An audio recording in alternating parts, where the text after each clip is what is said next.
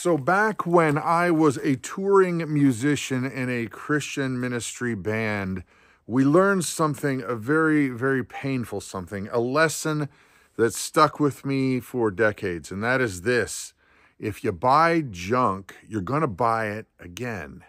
Now, here's the scoop.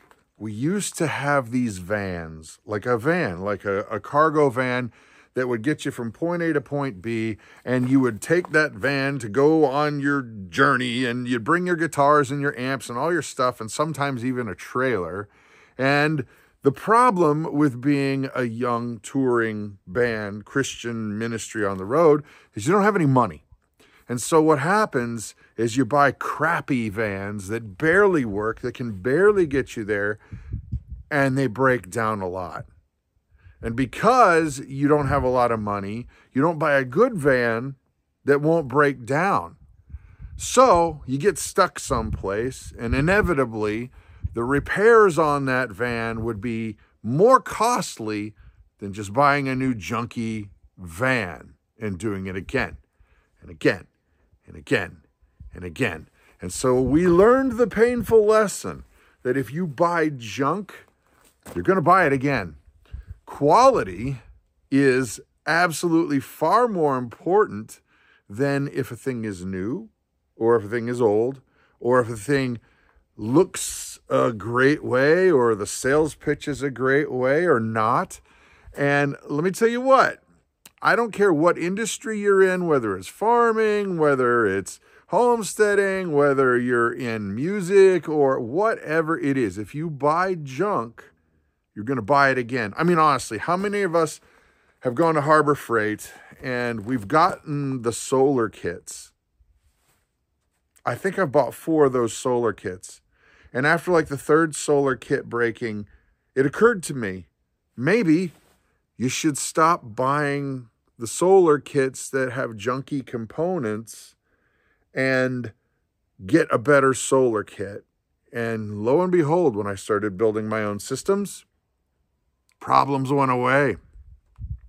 I'm not trying to knock Harbor Freight for things like hammers and the cheapo tools that you know you're going to just break and you don't really care because you know you're going to break them. I'm not knocking them for that. I'm saying Brad should have done his research and realized that, guess what?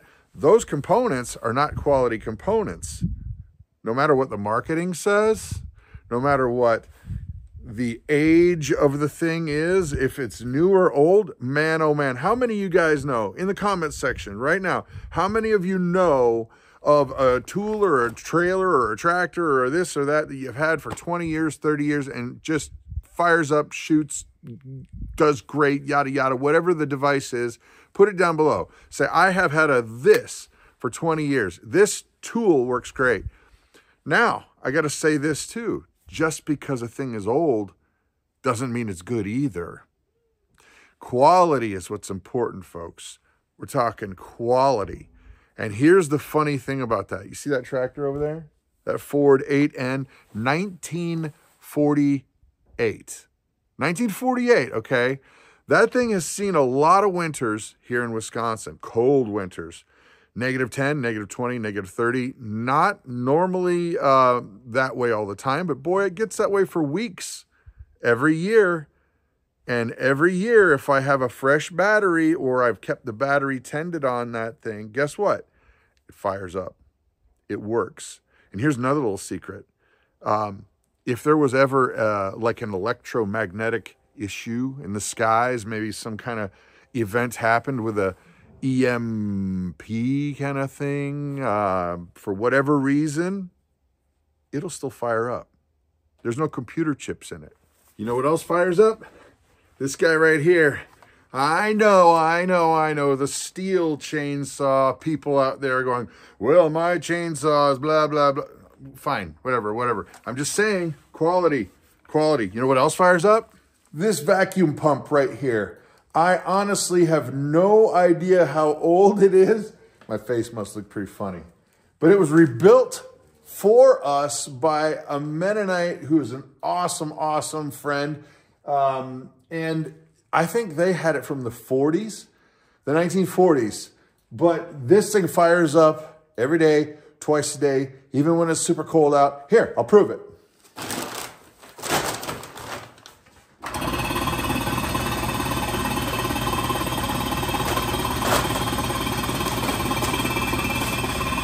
Every time, all the time. This thing may be old, but it's quality. Okay, so now let me tell you a couple things that are actually new, marketed well. Boy, they look great on the shelves, and you spend some money on them, and they almost always fail. And that's solar fence chargers. This one's not a solar fence charger. Why? Because this is the one that we had to buy to replace the third broken solar fence charger. And now I got to get out in the field and hook it up. It's all dusty. Why? Because we bought it knowing that the solar fence charger was eventually going to die and that extended warranty eventually is going to run out. You see that one over there clicking in the corner? Not solar. It's the AC ones. Well, you know, new is not always great, nor is old always good or bad. We're talking about quality. So quality over age, that's really the key, because old is not always great. New and fandangly, awesomely marketed is not always the best thing either. Quality is. And let me tell you what, folks, consider the cost. Consider the cost of buying something that's new and cheaper and, air quotes, better, if you have to buy it again, versus spending a little bit more the first time and now you don't have to buy it again and again and again. There's the point. Please put your comments in the comment section down below.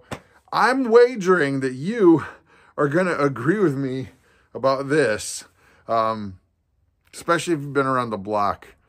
So there you have it, folks. I'm Brad. Please don't forget, my hands are pretty dirty, messing with the tractor. Please don't forget to like and subscribe. Doesn't cost you a penny and does help us out. Have an awesome and blessed day.